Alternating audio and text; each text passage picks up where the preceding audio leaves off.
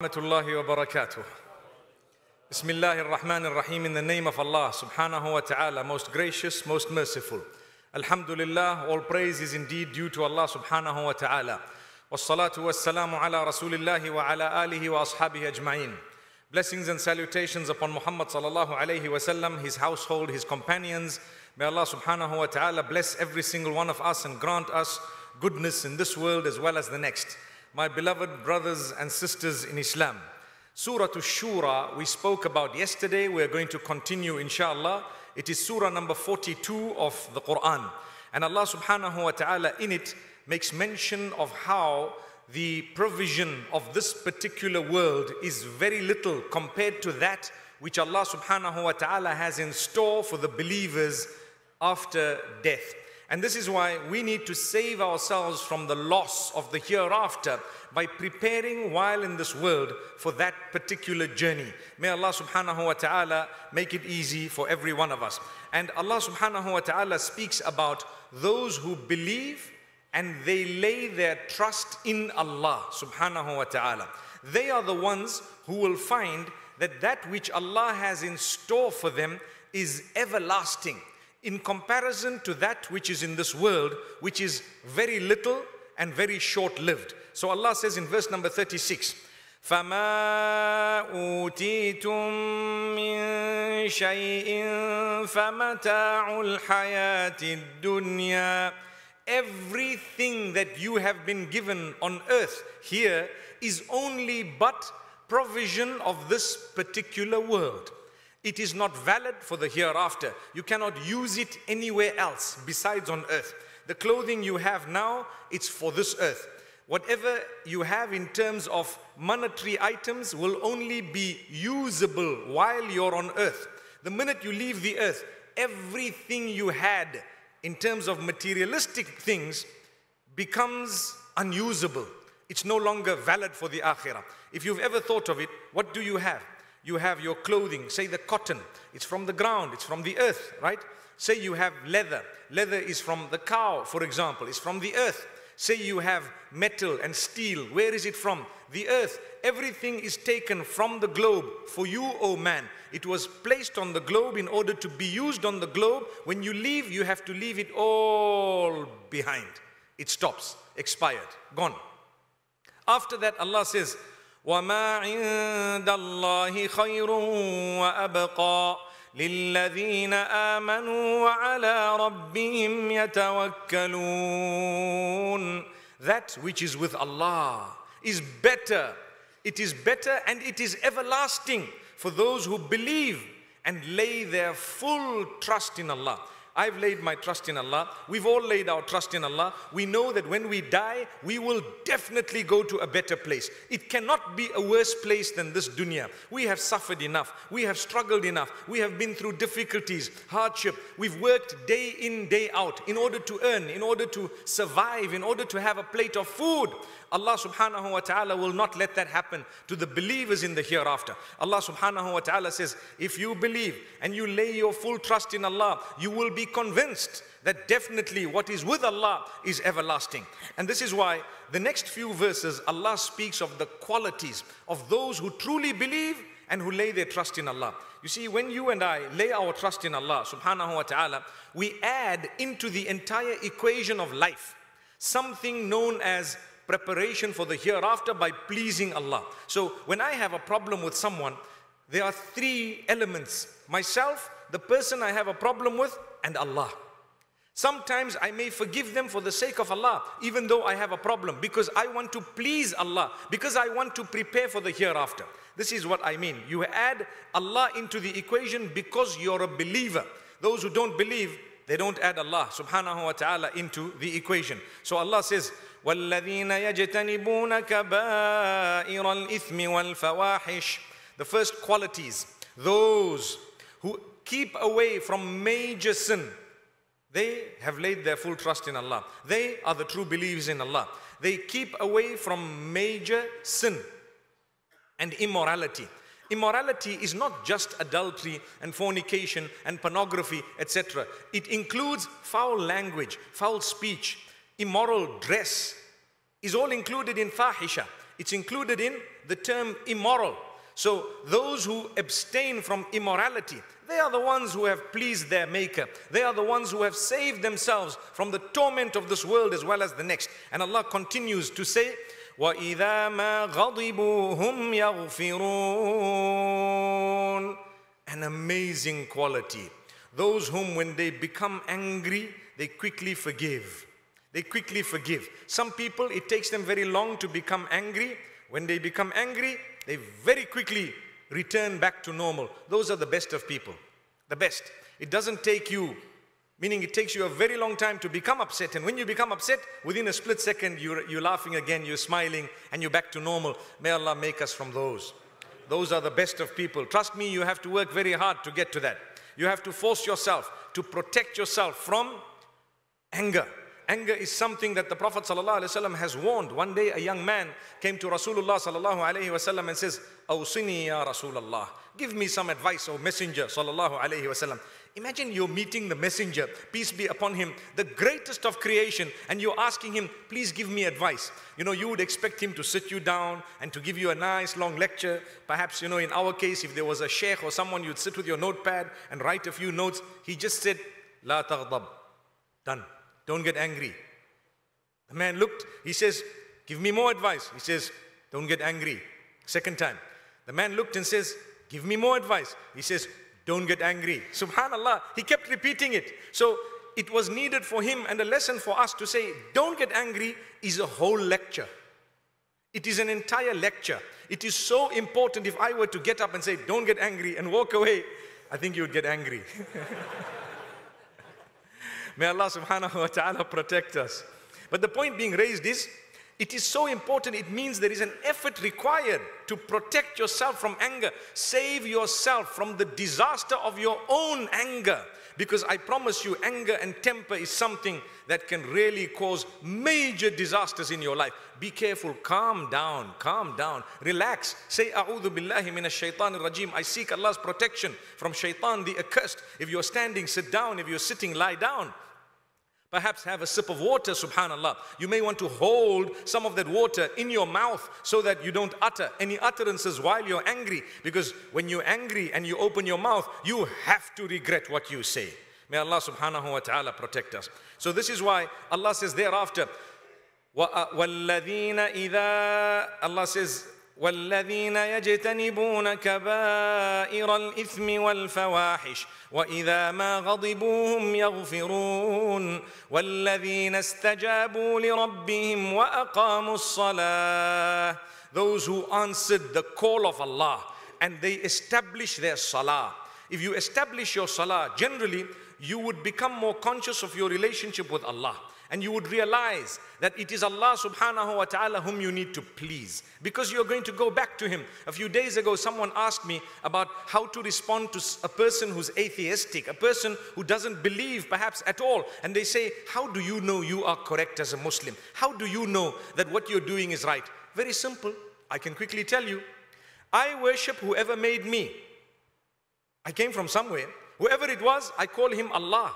He is Allah, my God. He is the one who has created me. I put my head on the ground for Him and I say, oh, you who made me, you are the greatest, you are the highest. He is in control of every aspect of my existence. I call Him Rabbun. Rabb actually means the creator, nourisher, cherisher, sustainer, provider, protector, curer, etc. You need to memorize this because that is who Rabb is.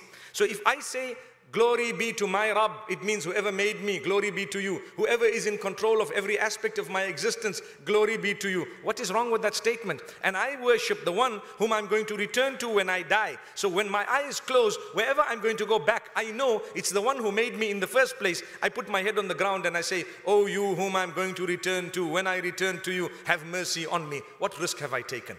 Zero. There is no risk factor. I haven't taken any risk whatsoever because I have worshipped whoever made me and whoever I'm going to return to. However, the person who perhaps doesn't believe at all, they believe that you're on earth, you enjoy and you're going to die and it's over. Now let's study probabilities for a minute. So if I were to worship Allah, for argument's sake, if there was nothing on the other side, what have I lost? Nothing. Why? Because if there was nothing on the other side, I'm still going to get to the other side with nothing. There's going to be nothing. Astaghfirullah. We don't believe that, but I'm just saying it for argument's sake. And if a person does not worship Allah, and there is on the other side what we are saying, you stand to lose. Subhanallah. So if you are to worship, you'll never lose. Subhana Rabbi al-A'la.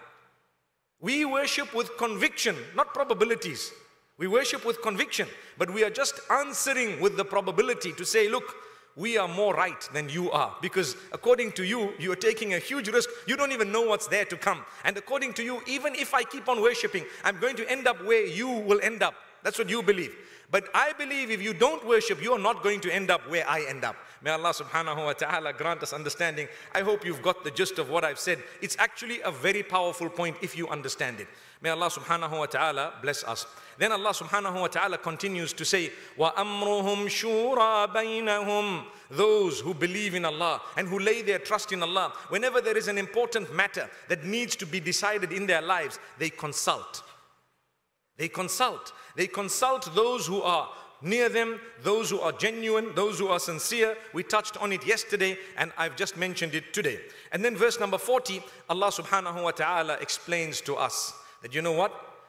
Those who bad is done against them, they have the right to defend themselves. If someone does bad, you have the right to defend yourself. Someone attacks you, you have the right to defend yourself. But Allah subhanahu wa ta'ala says, وَجَزَاءُ سَيِّئَةٍ سَيِّئَةٌ مِثْلُهَا. If someone does evil to you, the recompense of evil is evil. But فَمَنْ عَفَا وَأَصْلَحَ فَأَجْرُهُ عَلَى اللَّهِ. Whoever forgives and makes amends, their reward is with Allah. It's not easy to forgive. In the same way, we transgress against Allah. We want Him to forgive us. Well, when others hurt you, harm you, transgress against you, have a big heart. Forgive them for the sake of Allah. I promise you, you will save yourself from adverse health conditions. Many people hold burdens, and this burden weighs them down completely because they do not find it within them to forgive someone. You may not forget, but you can forgive. You can say, you know what, it's okay. May Allah subhanahu wa ta'ala forgive this person. I don't want to deal with them too much, but I've forgiven them. That's not wrong. But if you were to embrace thereafter, and there is amends on both sides, then it becomes easier to make amends. You see, if there is forgiveness on one side and not on the other, it's good for the person who's forgiven, but it may not make it easy for you to interact with the person thereafter, because they don't want to forgive you, for example, or they don't think they were wrong sometimes. But when there is forgiveness on both sides, it becomes easier for you to embrace. Brothers and sisters, learn to admit your fault. Learn to admit it. Learn to search how you might have been wrong. That's a very good quality actually. When you look within you, perhaps I did something wrong. Perhaps I am the one who caused this. Maybe look into yourself. Yes, you may be right.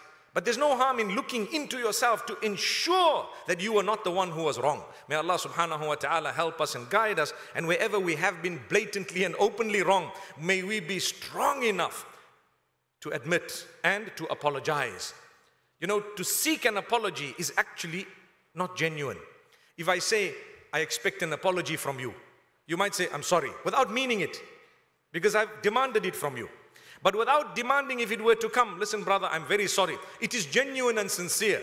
May Allah subhanahu wa ta'ala help us to apologize before it is demanded of us. Ameen. So Allah subhanahu wa ta'ala mentions the importance of forgiving and how He loves it when we forgive each other. I think it's an important quality to look into. Month of Ramadan, inshallah, let's make amends. I'm sure a lot of us have issues with people around us, sometimes family members. I think these are the last 10 nights, and it wouldn't be a wrong call to actually call on myself and yourselves to try and make amends as best as possible, inshallah, to resolve matters in these beautiful days of Ramadan. Let's move on to Surah Zukhruf, which is Surah number 43 of the Quran. In it, I touched on a few verses yesterday, but I'm going to speak about jealousy. When Allah has blessed one person, sometimes others are not happy at that blessing. They become sad. A Muslim is he or she who becomes happy at the happiness or profit or gain of the other, and is sad when someone loses. But sadly, shaitan comes to us and makes us become happy when someone loses, and we say, yes, it's good, they deserved it. Be careful of those statements. They are not healthy at all. When you see someone achieving, they came first, they were tops, they came out right at the top, they earned, they made profit, they were elected, they were perhaps appointed, they had something going on for them which was really good. They married someone, perhaps you might have thought you may wanted to have married. Good luck to them. Make dua for them, mashallah. Subhanallah. Be happy for them. Alhamdulillah. May Allah subhanahu wa ta'ala grant them success. And may Allah open their doors. When you make dua for the success of another, the angels are making the same dua for you. Remember that. So if you say, oh Allah, grant him 1,000. The angels are saying, oh Allah, grant him 1,000 too. Allahu Akbar. Let's make dua for each other, inshallah, that we become multi-millionaires. What do you say? Ameen. In the dunya and the akhirah. May Allah subhanahu wa ta'ala help us and guide us. I don't know why when it comes to the du'as, we always talk about money. Allahu Akbar. May Allah forgive us. Wallahi, forgiveness is more important than Allah, than the amassing of wealth. The forgiveness from Allah is more important than the amassing of wealth. And this is why Allah subhanahu wa ta'ala says, وَرَحْمَةُ رَبِّكَ خَيْرٌ مِّمَّا يَجْمَعُونَ. Straight to the point. The mercy of your Lord is better than whatever they amass. May Allah subhanahu wa ta'ala have mercy on us. Ameen. So, at the time of Rasulullah sallallahu alayhi wasallam, you know that Allah chose an orphan child to be the best of creation, the most noble of all prophets. And this is a consolation to all those who are orphaned. Subhanallah. To say, the most beloved to Allah was an orphan as well. The one whom Allah chose to be the best of creation, the most noble of all prophets, Khatamun Nabiyyin, the one whom to mention his name would be insulting without saying Sallallahu Alaihi Wasallam. He was an orphan, subhanallah. Allah chose him. That's a consolation. Those children who are orphaned, we are meant to be treating them differently, with utmost respect, differently as in far better than the ordinary child. The same applies to widows. May Allah subhanahu wa ta'ala make us from those who can reach out genuinely to those in need. Ameen. So when Allah appointed Muhammad sallallahu alayhi wasallam as the messenger, some people became jealous. Who was jealous? The rich, the powerful, those in authority, the haughty, those whom everyone looked up to. They became very upset because they would have expected one of them to become a leader, to become a prophet. Why is this man who was brought up not even by his own father, chosen by Allah? My brothers and sisters, Allah chooses whom He wants. Allah gives whom He wants what He wants. You have to thank Allah for what He has bestowed upon you. Thank Allah for what He has given others, and do not be jealous. For jealousy will eat your good deeds in the same way that a flame would eat a dry log. According to the hadith, إِنَّ الْحَسَدَ يَأْكُلُ الْحَسَنَاتِ كَمَا تَأْكُلُ النَّارُ الْحَطَبِ. We need to be careful that our deeds are not wasted. Save your deeds. Because when you have jealousy, you have enmity, you have hatred, it develops into a war between you and someone. You come into the masjid, you hate this one, you dislike that one, you're jealous of this one. You see someone with a new car, you see someone with a new house, you start thinking this person is a robber, this person is a thief, this one dealt in drugs, and this one made his money through interest, etc. Why are you concerned about the lives of others? Worry about yourself. Did they pinch from you? No. Well, then forget about everything. Carry on with your own life. A lot of the people who point don't realize that 3 fingers are pointing back at them. They are sometimes in hotter soup than the people they are talking about, and they don't realize. May Allah subhanahu wa ta'ala forgive us. So this is why they raised an issue regarding Muhammad sallallahu alayhi wa sallam. What did they say? Allah says in Surah 43, which is Surah Al-Zukhruf, verse number 31. وَقَالُوا لَوْلَا نُزِّلَ هَذَا الْقُرْآنُ عَلَى رَجُلٍ مِّنَ الْقَرْيَتَيْنِ عَظِيمٍ. The kuffar of Quraysh, they said, why didn't Allah reveal this Qur'an to a great man from one of these big cities? Which were the big cities at the time? The 2 major cities, Mecca and Ta'if. Mecca and Ta'if. Those were the 2 big cities. So when Allah says Qaryatain, He's talking of Mecca and Ta'if. Why did Allah not select a powerful man who was known for his wealth and his power and his authority and whatever else? Why did Allah choose this man? Do you know what answer Allah gave them in the Quran? And this answer is beautiful, because we will save ourselves when we hear what Allah says to them. Allah says, أَهُمْ يَقْسِمُونَ رَحْمَةَ رَبِّكَ. Are they the ones who distribute the mercy of Allah? Are they the ones who decide what Allah should do and should not do? Who are they? Subhanallah. Allah says, نَحْنُ قَسَمْنَا بَيْنَهُمْ مَعِيشَتَهُمْ فِي الْحَيَاةِ الدُّنْيَا we are the sole ones who have decided how to distribute their livelihood amongst them. We are the ones. وَرَفَعْنَا بَعْضَهُمْ فَوْقَ بَعْضٍ دَرَجَاتٍ. And we raised some of them above others' levels. Allah raised. Sometimes you have a person who's very poor and with a very poor upbringing, suddenly at the age of 20, 25, they strike gold and they become so wealthy that you can't even believe. Some people become jealous. What's the statement of a jealous person?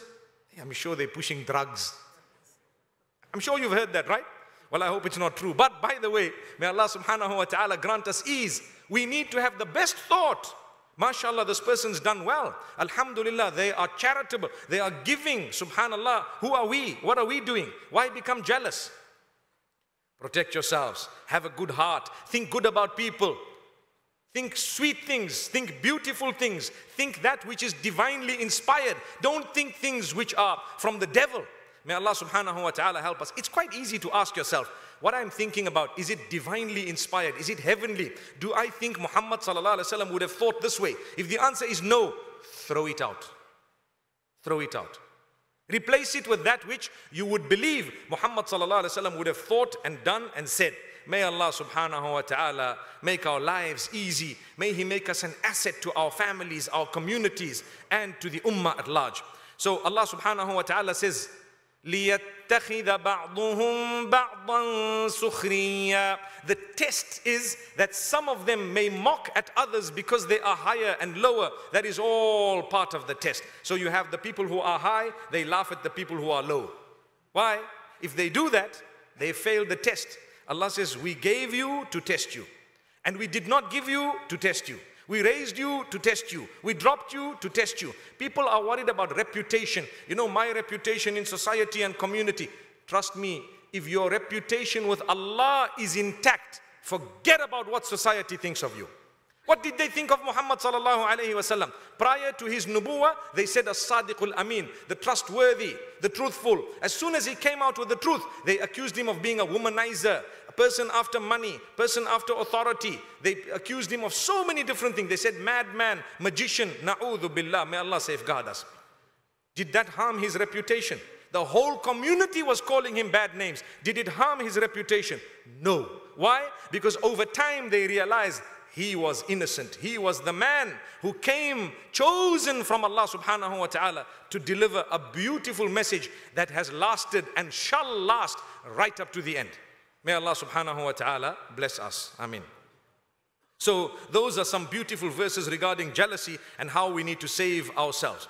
Then we have Surah Al-Dukhan. In Surah Al-Dukhan, the opening verses speak about Laylatul Qadr. Allah calls it, Inna anzalnahu fi laylatin mubarakah. In another place in the Quran, Surah Al-Qadr, Allah says, Inna anzalnahu fi laylatil qadr. So Laylatul Qadr is also called Laylatun Mubarakatun in the Quran.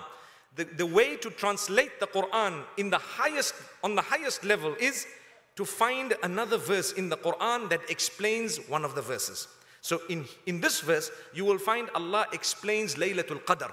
What is the meaning of Qadr? Qadr is actually from Taqdeer. Taqdeer means destiny.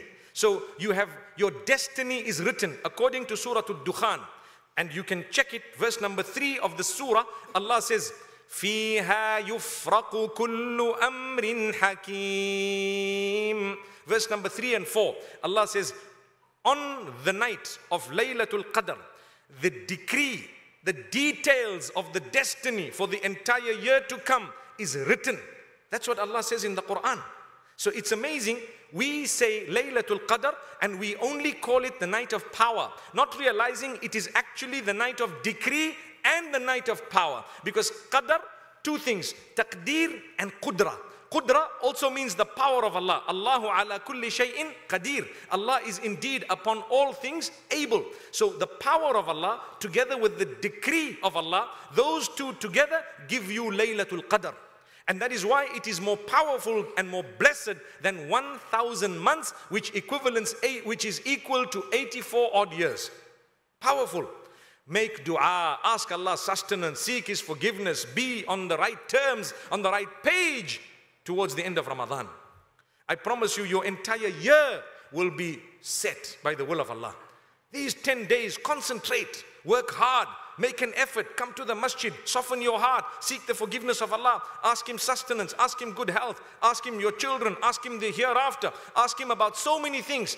In these 10 nights, do not become lazy.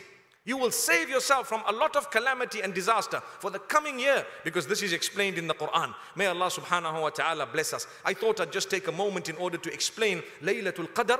It is the night of decree and the night of the power of Allah subhanahu wa ta'ala. May Allah subhanahu wa ta'ala decree for us that which is absolutely beautiful for the coming year and years and for our lives. Obviously, one might say, look, the decree was written already before I was born. Yes, but the details are given by Allah subhanahu wa ta'ala every year.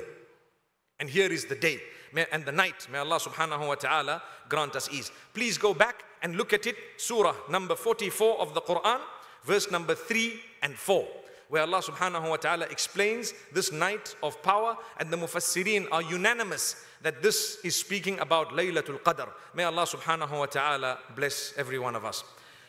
Then we move on to Surah Al-Ahqaf. There is mention made of how important our parents are. I spoke about it the other day. I'm not going to go into too much detail tonight, but verse number 15 speaks about how Allah subhanahu wa ta'ala has encouraged us to be kind to our parents, no matter what.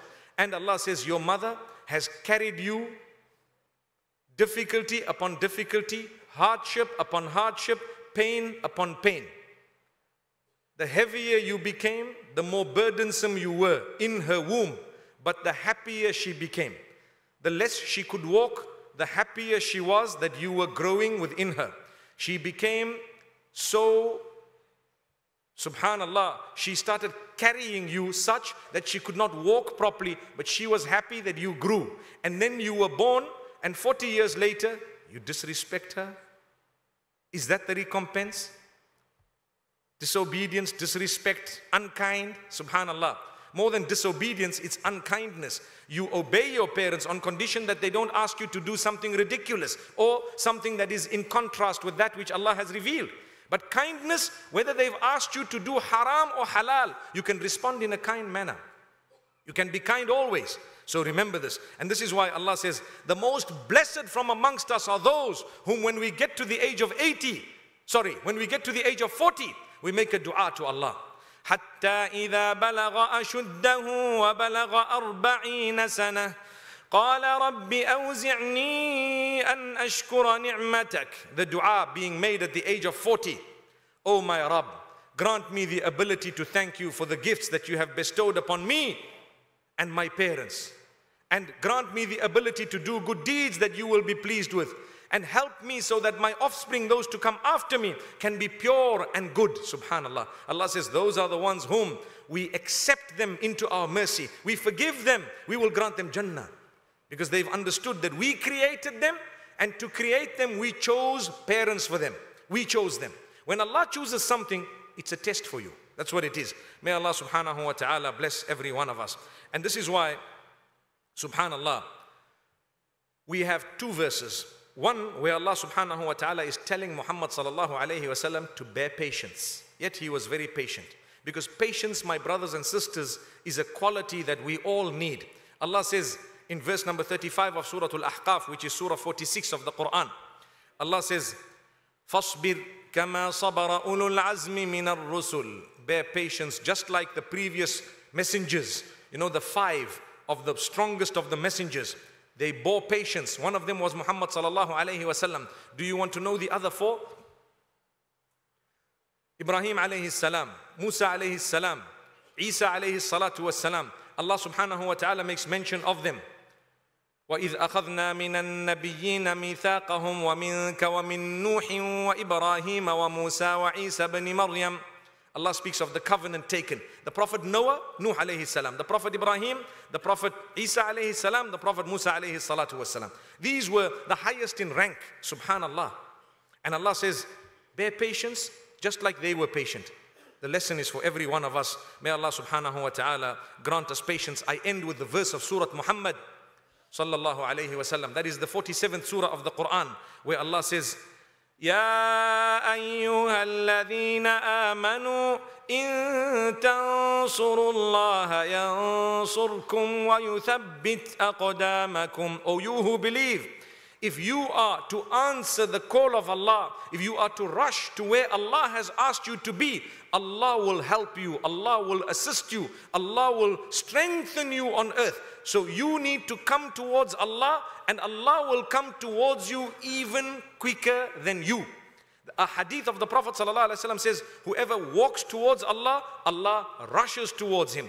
Subhanallah. Whoever comes a foot towards Allah, Allah comes.